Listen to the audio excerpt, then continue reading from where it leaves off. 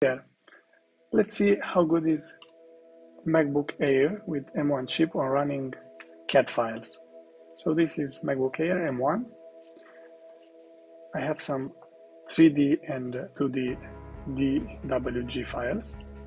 So let's just open a simple 2D drawing.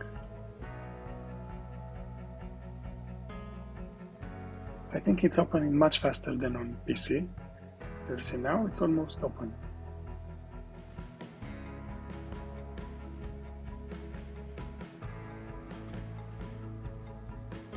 Did open, and it's very snappy. If you want to draw,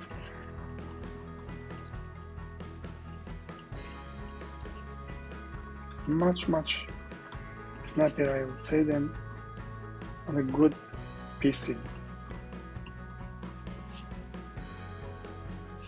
Let's see now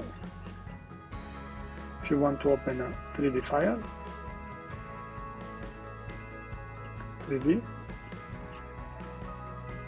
Let's make it with shaded with edges. It's very snappy indeed. And this is the cheapest MacBook Air. If you want to model something,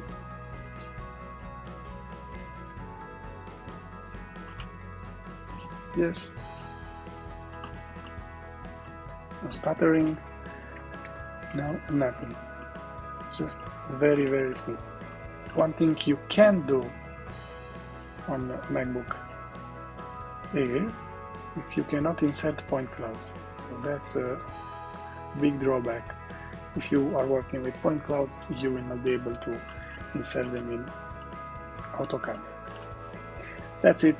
Okay, bye.